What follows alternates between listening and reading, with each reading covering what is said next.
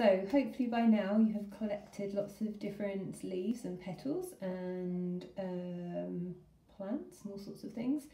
And some of you might have had a go at sort of making some marks. So the best thing to do is, I think what I'm going to try is, I've got some roses here, which rose petals don't make the best colour for some reason. They don't have a lot of pigment in them. I want to hold that one. Oh, oh, not on there. So they don't have the best pigment, the best colour. So so I thought I'd use this as inspiration, as something to draw. But I'm not going to worry. And that one. Oh yes, and that one. But I'm not going to worry about the colours. I'm going to make it quite an abstract rose. So I'm going to put the colour from the petals, the pigment from the petals down first before I then draw onto the top to sort of create an image. So I'll probably use a green with a bit of a line for the stalk and some leaves, but I'll use different colours. I'm not going to try and get this pink. I'm just going to try all sorts of things. Rose is flapping water everywhere. Thank you.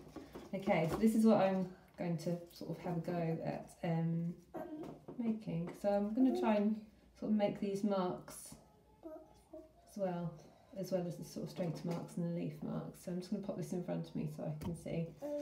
And oh, you're going to put yours in front of you as well. Okay. So I'm going to try using the. I'm going to try. This was the tulips, tulip leaves, and basically you kind of scrunch it a little bit. Don't scrunch it too much. If it's a bit wet, I put some water on mine while I was waiting for you all to gather your bits and pieces. So just dry it off now. Don't want it too wet. And I'm just going to start to. You do it on your paper, Lynn Rose. Mine do it on hers. Ready? And I'm just going to try and start to make some of these marks that I wanted to. So I'll just see if I can switch the camera around. Excuse me. Oh, there we go. So, where's my hand? There it is.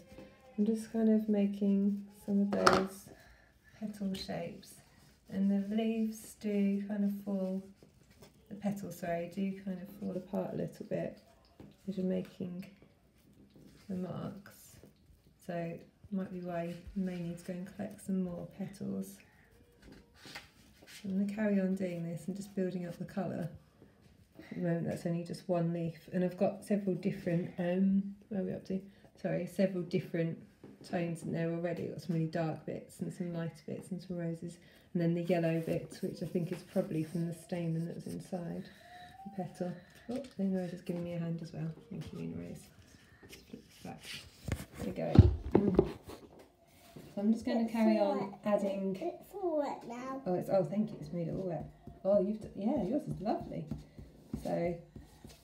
I can't make it do this. You can't. Oh, no, use the darker. Use the darker ones.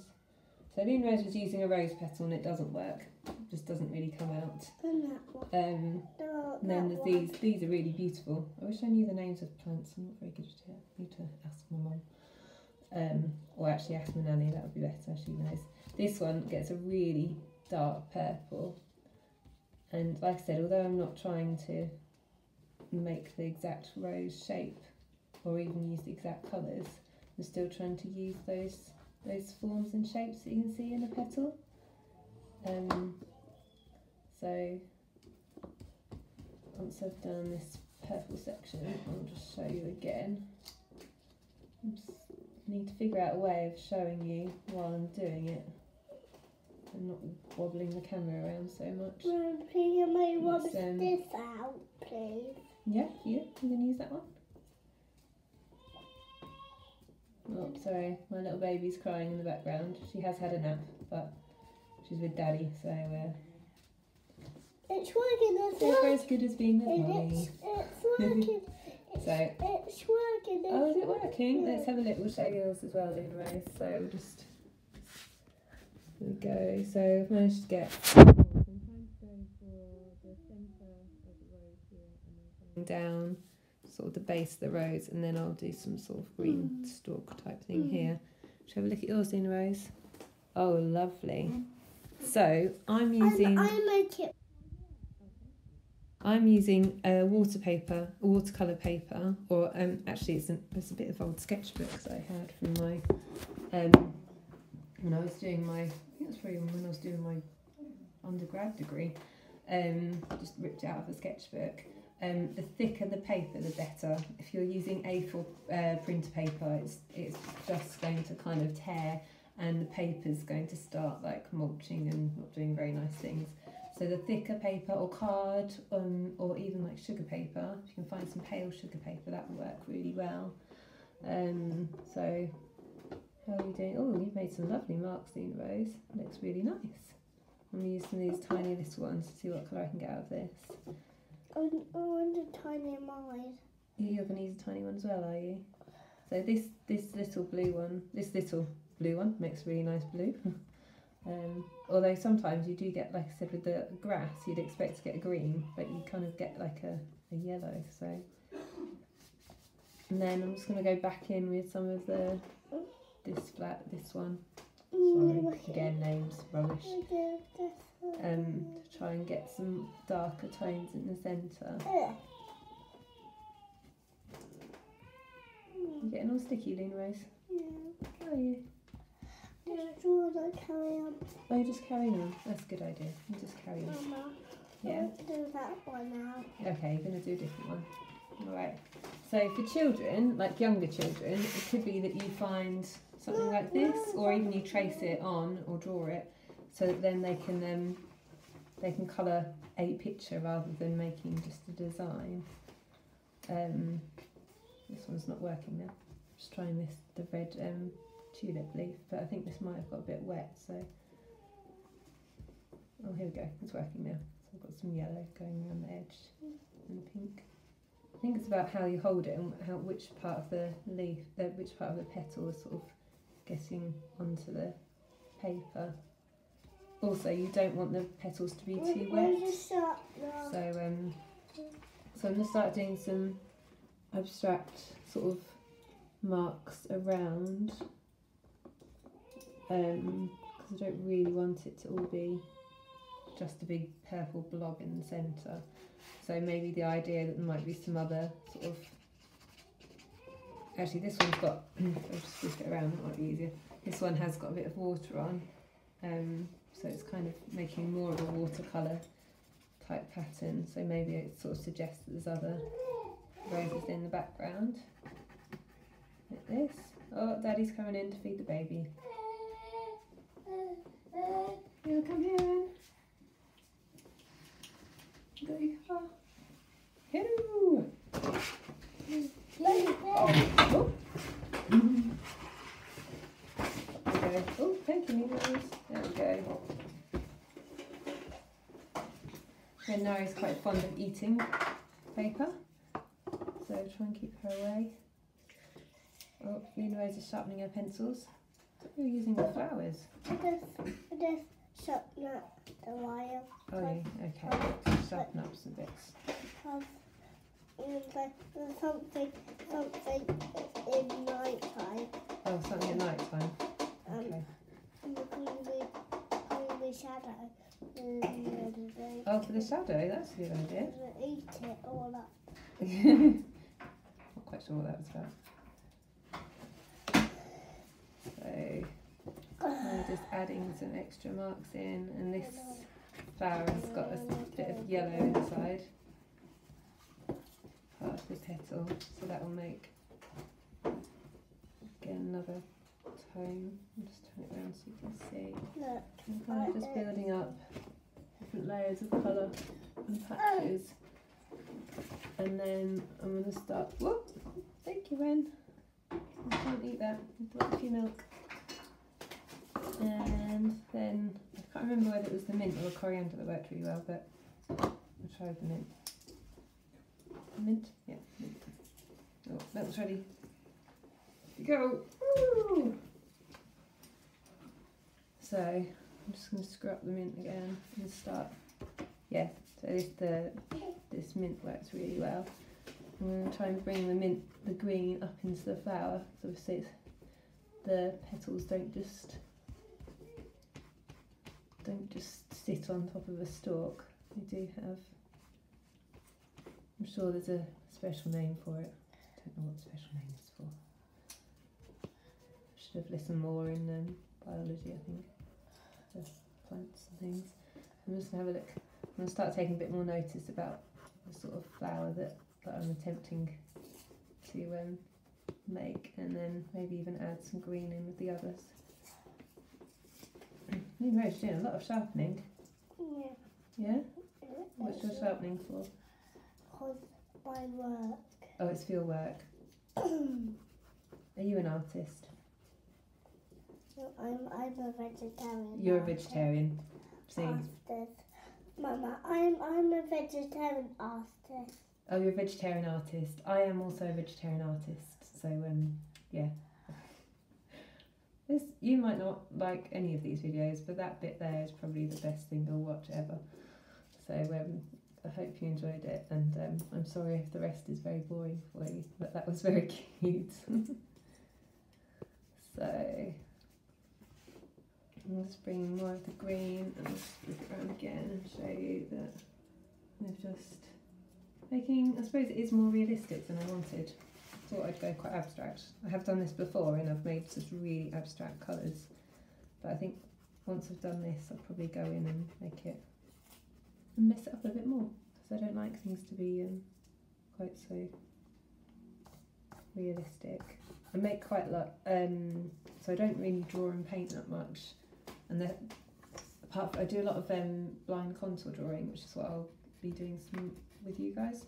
And I will blind contour draw onto this as well, so it's basically drawing on the paper without looking at without looking at the paper. So you're focusing entirely on the object. So when I've done life drawing, or at the moment I'm really into drawing, basically watching YouTube and drawing ballet dancers. So anything from like Sugar Plum Fairy to like Spanish style ballets. I've got loads of movement and sort of flamenco styles. I've been really enjoying that, but with that I've been using proper artist inks. And I didn't want to scare you all in with buying materials of which we cannot buy, because we are all, well, most of us are stuck in. I would like to be at school working. Also, it's nice to be at home and spend some time with this one. Is it nice having Mummy home? No. No? Okay. Oh, yes. Yes. Okay, that's good. It is nice. It's nice having you at home, Luna Rose, and not at nursery. So now I'm just going in with some yellow, put in a bit of background colour. I'll show it to you properly. You don't need to sharpen everything, sweetheart. I tried like that. What are you doing? I sharpening, doing my job. You're doing your job, are you? You're doing a cracking job, sweet. You're really good. So I tried to do the other one, but I can't do that. Fill it in, and